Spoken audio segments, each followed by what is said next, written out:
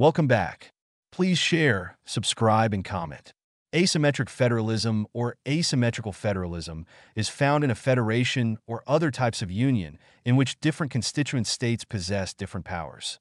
One or more of the substates has considerably more autonomy than the other substates, although they have the same constitutional status. This is in contrast to symmetric federalism, where no distinction is made between constituent states. As a result, it is frequently proposed as a solution to the dissatisfaction that arises when one or more constituent units feel significantly different needs from the others, as the result of an ethnic, linguistic, or cultural difference. The difference between an asymmetric federation and federacy is indistinct. A federacy is essentially an extreme case of an asymmetric federation, either due to large differences in the level of autonomy or the rigidity of the constitutional arrangements. An asymmetric federation, however, has to have a federal constitution, and all states in federation have the same formal status, state, while in a federacy independent substate has a different status, autonomous region. Types asymmetrical federalism can be divided into two types of agreements or arrangements. The first type resolves differences in legislative powers, representation in central institutions, and rights and obligations that are set in the Constitution. This type of asymmetry can be called de jure asymmetry, Brown 2. The second type reflects agreements which come out of national policy, opting out, and, depending on one's definition of the term, bilateral and ad hoc deals with specific provinces, none of which are entrenched in the Constitution. This type of asymmetry is known as de facto asymmetry. The Canadian Federation uses a combination of these, which make up its asymmetrical character. National examples: Canada, the Constitution of Canada is broadly symmetric, but contains certain specific sections that apply only to certain provinces. In practice, a degree of asymmetry is created as a result of the evolution of the Canadian federal experiment, individual federal-provincial agreements, and judicial interpretation. Asymmetrical federalism has been much discussed as a formula for stability in Canada, meeting the aspirations of French-speaking Quebec for control over its cultural and social life without removing it from the National Federation, where it coexists with 9 largely English-speaking provinces. The most prominent example of asymmetric federalism in Canada is the constitutional requirement that 3 Supreme Court justices must come from Quebec. The 9 other provinces are each entitled to fair representation in the Supreme Court, but their entitlement is based on convention rather than enshrined in the Constitution. A recent example of asymmetry in the Canadian Federation can be found in the terms of the September 2004 Federal-Provincial Territorial Agreement on Health Care and the financing thereof. The Government of Quebec supported the broader agreement, but insisted on a separate communiqué in which it was specified, among other things, that Quebec will apply its own wait time reduction plan in accordance with the objectives, standards, and criteria established by the relevant Quebec authorities, that the Government of Quebec will report to Quebecers on progress in achieving its objectives, and will use comparable indicators mutually agreed to with other governments, and that funding made available by the Government of Canada will be used by the Government of Quebec to implement its own plan for renewing Quebec's health system. For example, Quebec operates its own pension plan, while the other 9 provinces are covered by the federal/provincial Canada Pension Plan. Quebec has extensive authority over employment and immigration issues within its borders, matters that are handled by the federal government in all the other provinces. Such an arrangement has led to criticism in the English-speaking provinces, where there is fear that Quebec is enjoying favoritism in the federal system. It, however, provides a useful lever for those who want to decentralize the structure as a whole, transferring more powers from the center to the provinces overall, a trend that dominated Canadian politics for decades. Czechoslovakia, the Second Czechoslovak Republic, 1938 to 1939, was divided into 5 lands, with the land of Slovakia given a higher degree of autonomy than the other lands, often regarded as a de facto federalist evolution.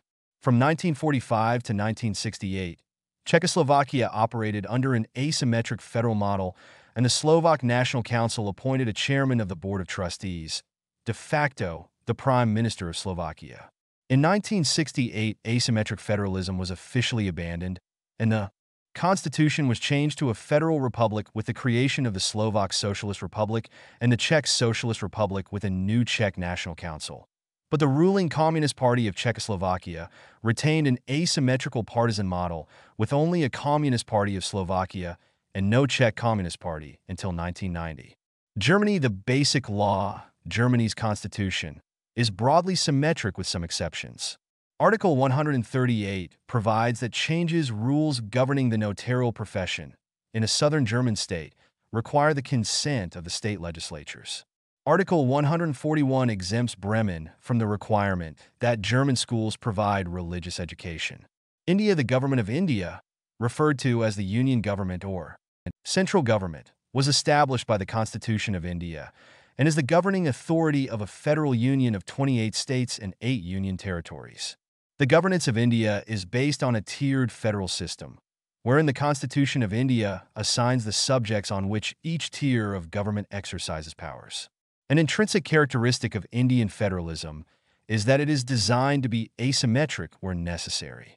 Until 2019, Article 370 made special provisions for the state of Jammu and Kashmir as per its instrument of accession. Article 371-371J makes special provisions for the states of Andhra Pradesh, Arunachal Pradesh, Assam, Gujarat, Goa, Karnataka, Mizoram, Manipur, Maharashtra, Nagaland, Sikkim, and Telangana.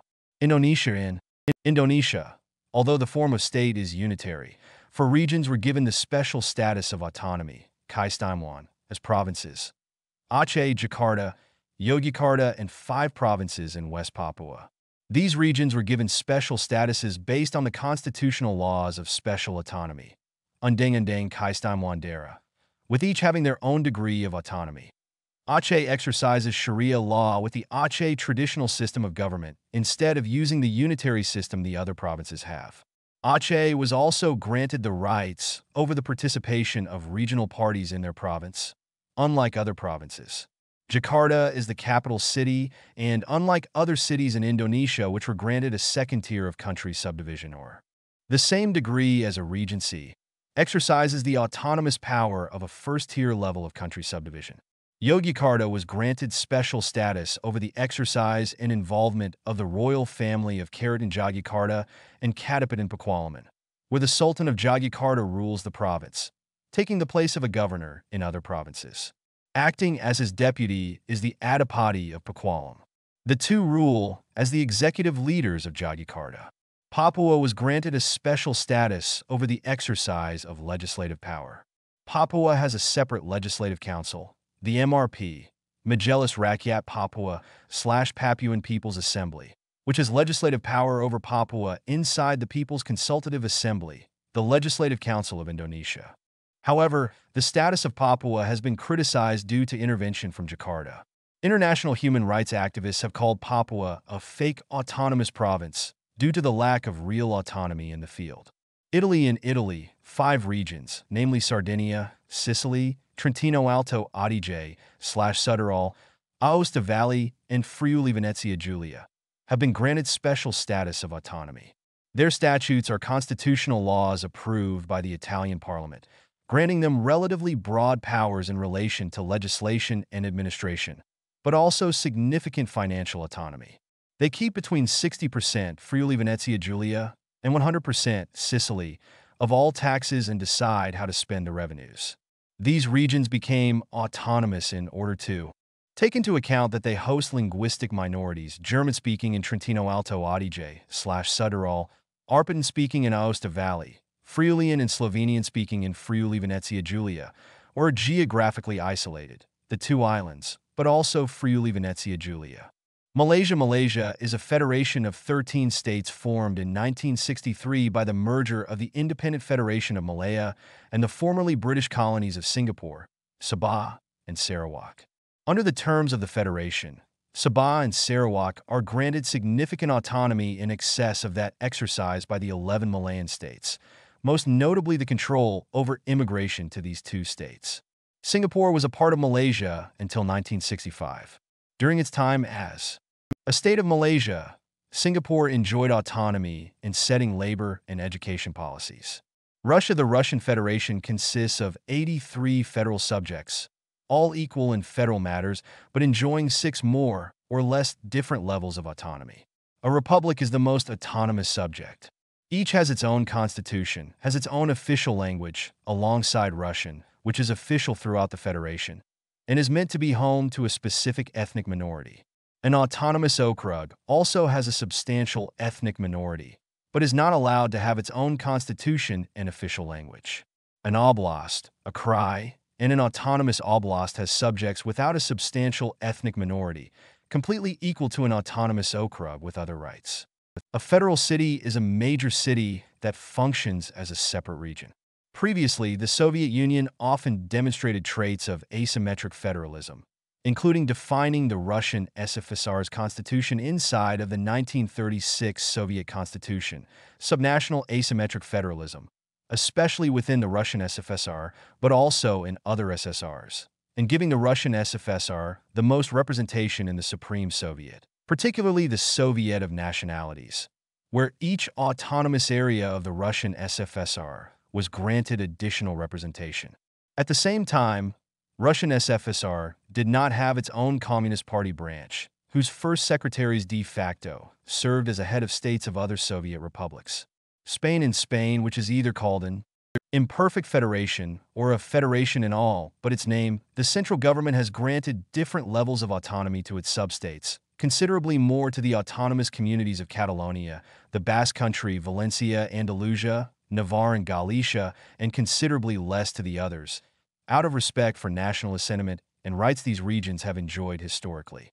United Kingdom and the United Kingdom.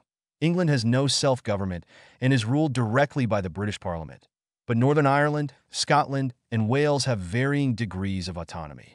However, many people, such as the Yorkshire Party, believe that asymmetrical devolution of powers, most notably to the Scottish Parliament and Welsh Parliament, is unfair, which causes the ongoing West Lothian question.